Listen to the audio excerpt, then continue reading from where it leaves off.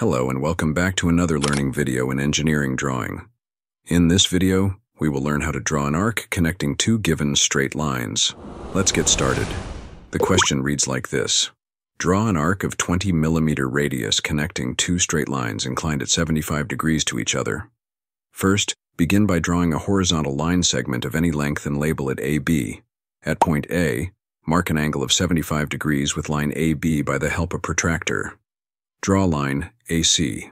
Now, 20 millimeters away from AB, draw another line PQ making parallel to it.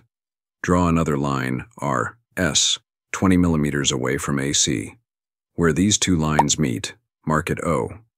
Now with O as the center and the compass still set to 20 millimeters, draw a smooth arc from one side over to the other. Label the endpoints on the arc as F and E, and that's it.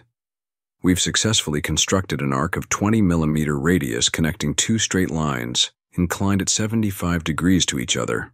If you found this video helpful, don't forget to like, share, and subscribe for more math and engineering drawing tutorials. Thanks for watching, and see you next time.